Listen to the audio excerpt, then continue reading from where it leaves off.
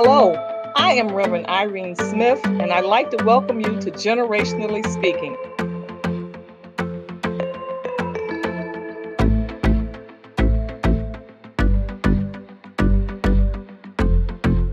Here at the table, we come and we discuss life issues, no matter what they might be. As we sit at the table with each generation, we all learn, we all grow, we all are inspired.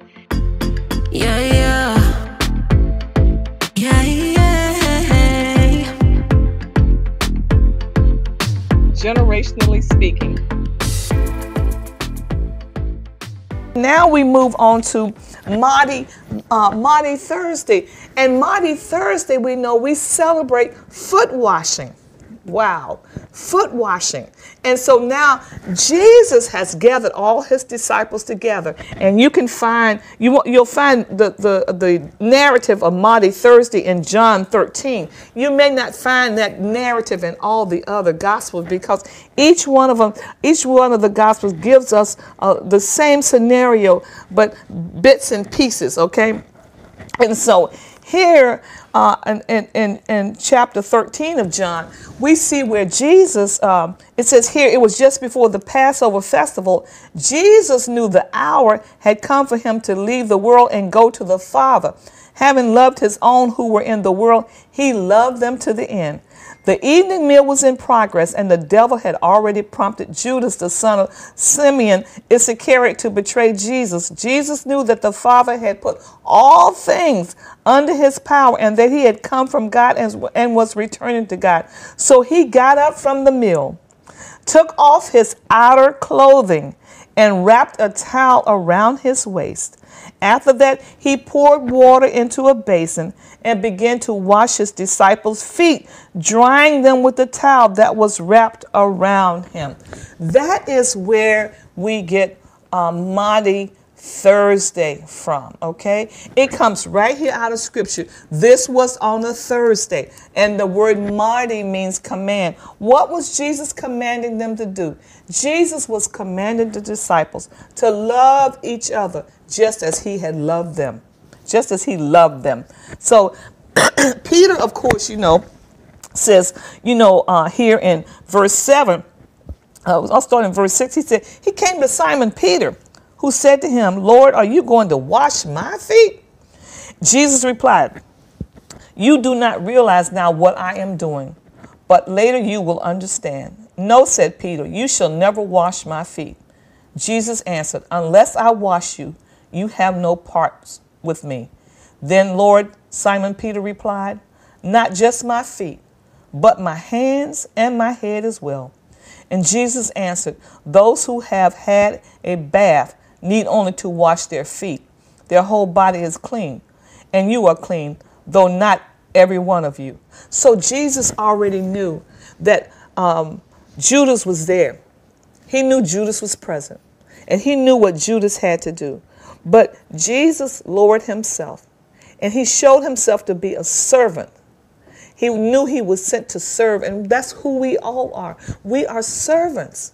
And Jesus lowered himself to the lowest level that he could, and that was the washing of their feet. And I know still churches today on Maundy Thursday, they still observe what they call foot washing, and that's where this came from.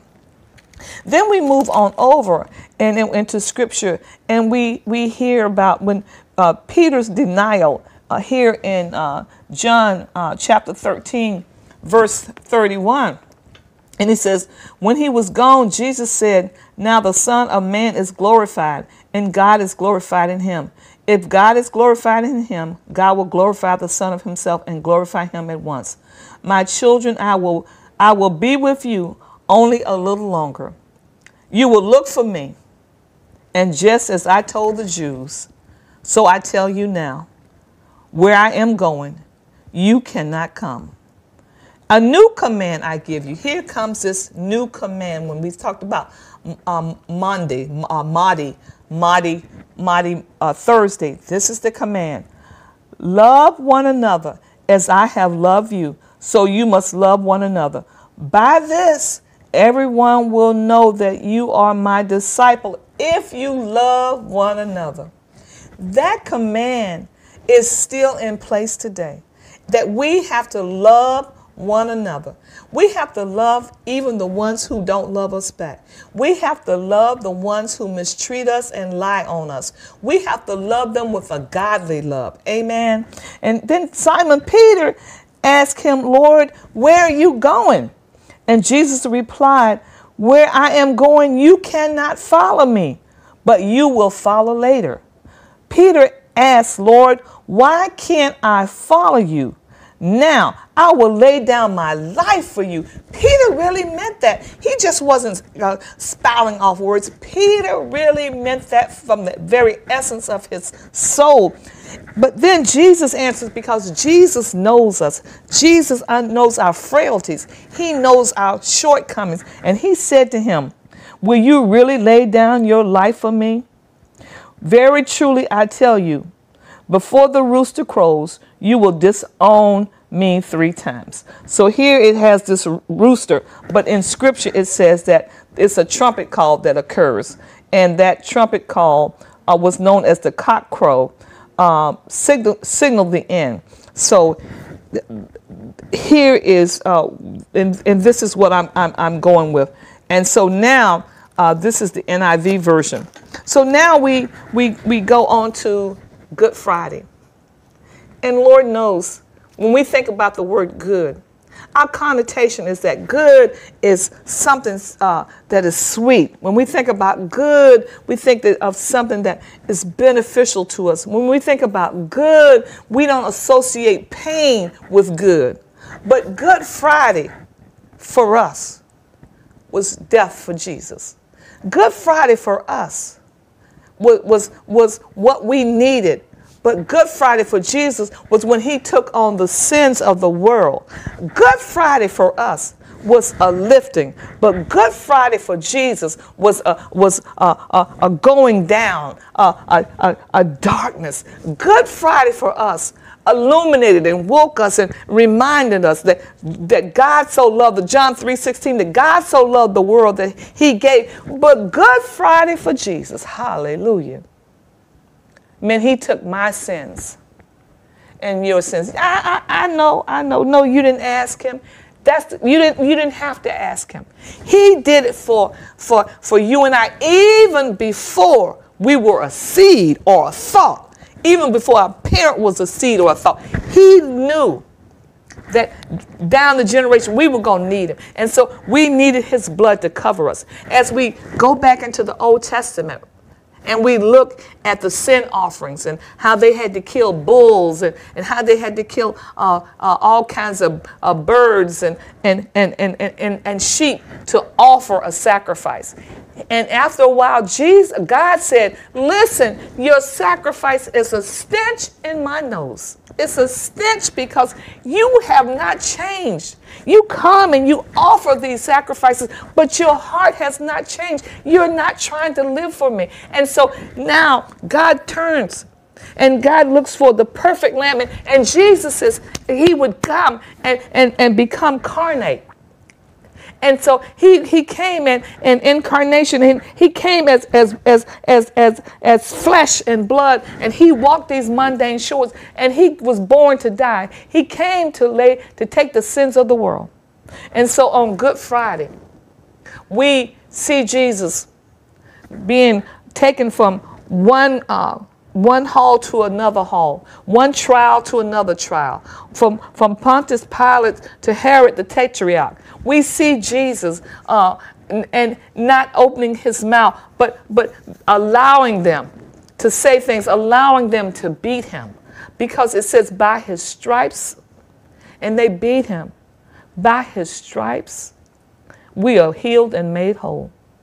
And so on the cross, we have Good Friday. And church-wide now, we have these Good Friday services where we have the 7 sayings from the cross. So this is where all of this comes from. Now, in order to get the 7 sayings, you will not find them in one gospel. You have to look at Matthew, Mark, Luke, and John to get all the 7 sayings from the cross. And so Jesus on the cross, he these 7 sayings are called forgiveness, number 1, salvation, number 2, relationship, number 3, abandonment, number 4, distress, number 5, triumph, number 6, and reunion, number 7. And so this forgiveness we see in the first word from the cross, the first saying from the cross. And this is Good Friday.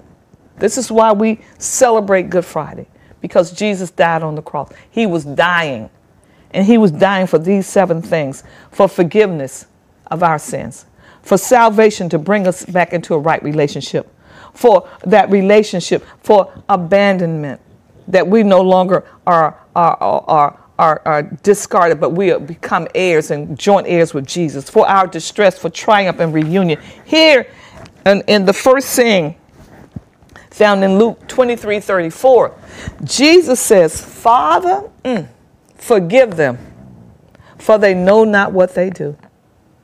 They have beat him. They have hurled insults at him. They have gone from the Sunday before when they were worshiping him to this day where they're saying, crucify him, crucify him. And Herod, they did their best to try to free Jesus.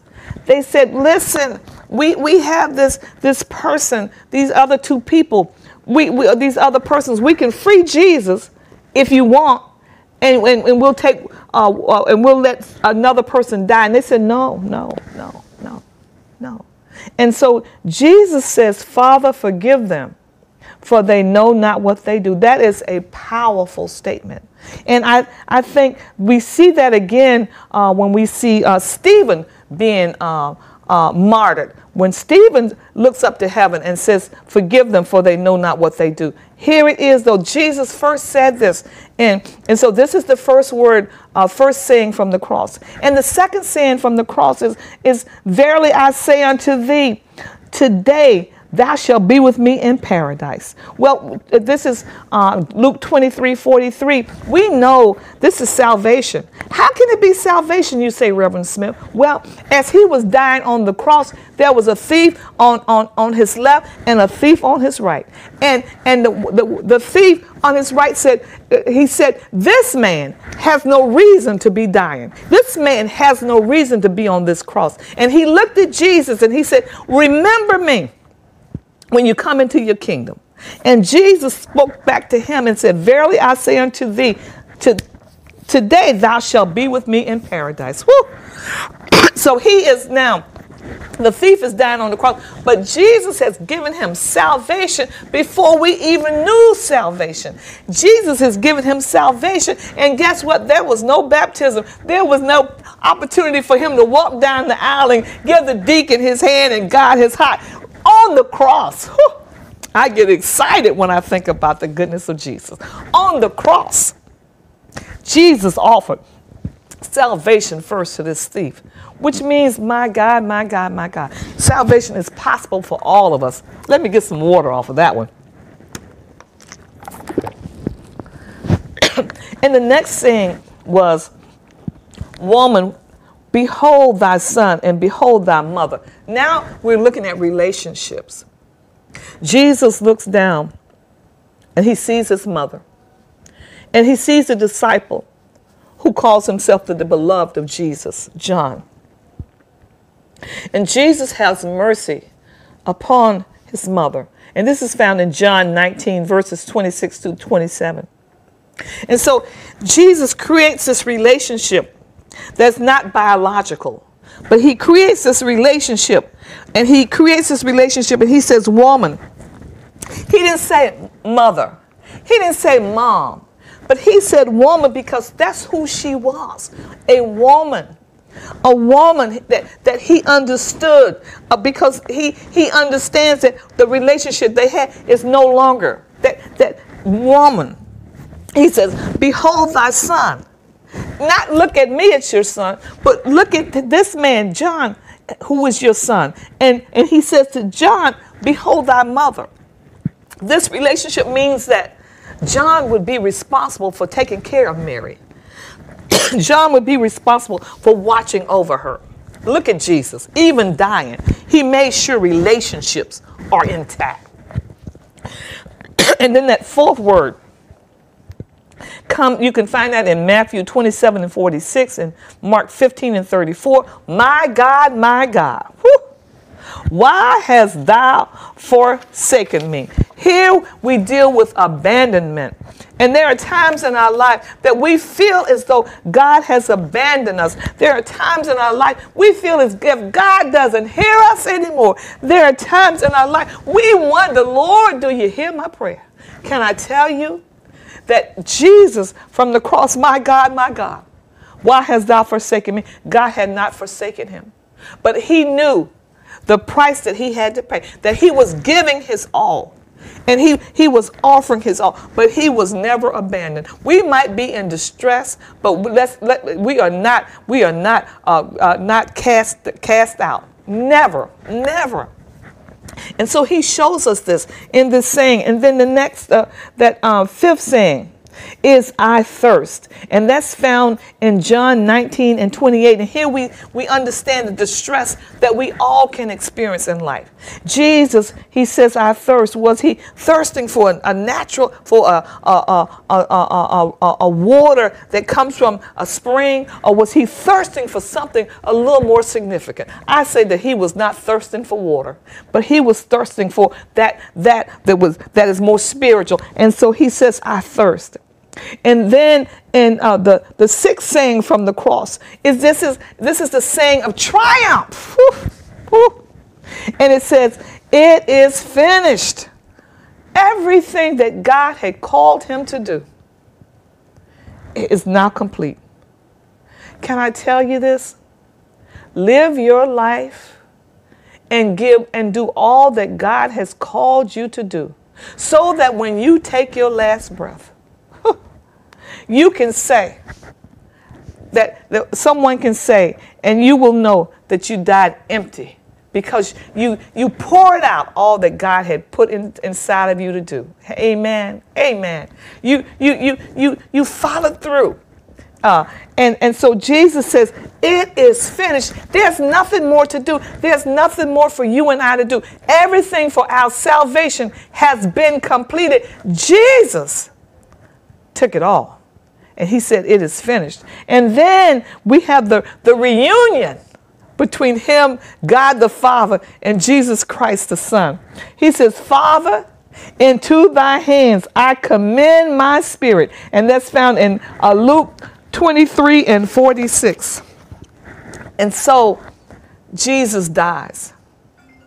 And when he dies on that cross, my God, he dies on that cross, and the work that had to be done was now finished, was now complete. It was done. It was finished. The work was completed. And now Jesus, they take his body off the cross, Matthias, and they take him and they put him in a borrowed tomb. Don't you love that? Jesus knew it all. They put him in a borrowed tomb. He wouldn't need it because he's not going to be there long. And so they put him in this borrowed tomb. And as they put him in this borrowed tomb, and he goes down, and the scripture says he goes down and he snatches the keys of death, hell, and the grave. And he on the third day. And you know, when you hear preachers, I love preachers. When preachers tell the story, man, they put some sugar on it. You know what I'm saying? They put some ingredients on it. They put some yeast on it. When preachers tell the story of Jesus in the grave and how the devil thought he had him and how the devil was having a celebration. We got him. But suddenly the preachers would say, but there was a sound heard, one that was not expected, and here was Jesus was breaking through. But scripture says that God raised him from the dead. And when he raised him from the dead, he raised him with all power. And we know that when Jesus was buried, they didn't have an opportunity to prepare his body as it was customary to do. So the women got together, and on that Sunday morning, they made their way to the grave to prepare the body. But when they got there, the boulder, the stone that had been put in place, had been rolled away. And when the women went in, they saw that Jesus was not there. They didn't know what had happened. They thought perhaps his body had been stolen. They didn't know.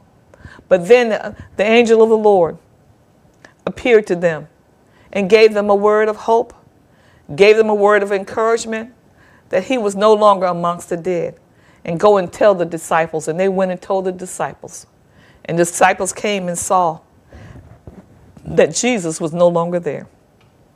And so when we look at the resurrection story, we see the disciples going, finding their way to that place. And then we see the disciples out fishing, for they didn't know what to do. And Jesus met them right where they were. Scripture says that Peter, when he saw Jesus on the shore, jumped off the boat, took off his clothes and jumped off the boat and swam to him. Jesus presented himself to his disciples and to others, and he was flesh. He was flesh, so that they would know that he was not a spirit, that he was flesh. And Scripture said he sat down and he ate with them, so that they would understand. And then he spoke with them. He continued to teach them. He continued to confront them. And doubting Thomas, who said, I don't believe until I touch the nail-scarred hands. And so when Jesus meets Thomas, he says, you want to touch my hand? And Jesus told the disciples, they believed because they saw. But others would be blessed mightily because they believe and they've not seen. Here we are.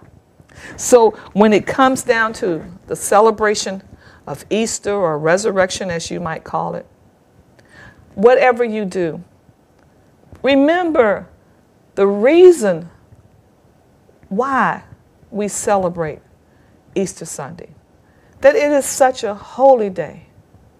It is a day that we celebrate and we continually to commemorate Jesus' death and resurrection, because it brought the world an opportunity to receive the Lord Jesus as Christ as our Savior and to be brought back into a right relationship. And we are now able to go before the Father as renewed, reborn, because now we are covered by the blood. I wore this red today purposely. I put this red on today purposely because I want you to remember the blood of Jesus on Easter Sunday. When you get up and you're celebrating, I want you to say, I remember Reverend Smith had on that bright red, because I want you to know the blood that he shed for you and for me, that we might have a right relationship. I want you to understand what it means when the trumpet call, which called the cock crow, and the end of the third and the beginning of the fourth watch. I want you to understand what Maundy Thursday means. I want you to understand what Good Friday means. I want you to understand what Resurrection Sunday means. I want you to understand paganism and that even if you celebrate with your children with eggs, and if you celebrate with your children with Easter bunnies or those things, that you make sure that you explain to them what we are really celebrating. And that as they open that egg, that egg opening is the beginning of a new type of life. All right, amen. That egg also represents new birth, because out of that chicken egg comes baby chicks. Sometimes we don't think about it like that. Amen, amen, amen. And so as we move forward, don't let anybody get you confused tell you that you should not be celebrating Easter or Resurrection Sunday. Don't let anybody tell you that that you can't celebrate it because the word Easter is not in the Bible. Well, the word Easter is not in the Bible. That's true. But the word March, January, February, March, April, May, June, July, those words are not in the Bible either. So if you're going to stop celebrating and following guidelines based on what's in the Bible, then you're going to have to figure out how you go about these months. You're going to have to figure out how you go about these days, because you won't find them as we use them in our everyday life. But the essence of why we celebrate is scriptural. It's not pagan. Pagan came and imitated what was already in Scripture. Amen. So I've shared enough about Easter. I've shared enough about why we celebrate. Shared enough about this pagan worship. And so I say to you, continue to be inspired, to be all that God is calling you to be. Don't be afraid of the dreams that God gives you. Dream big. Don't dream small. Dream big, because the God that we serve, He is a big God. And if He puts that inside of you, yeah, it might give you hesitation. But you keep on pushing forward, because He's opening doors and He's making ways for you. So you continue to be inspired. And then in your inspiration, make sure you get some knowledge, some information on how to proceed and how to go forward, and what are next steps. And then your inspiration with your information brings transformation. God bless you. See you next week. God bless.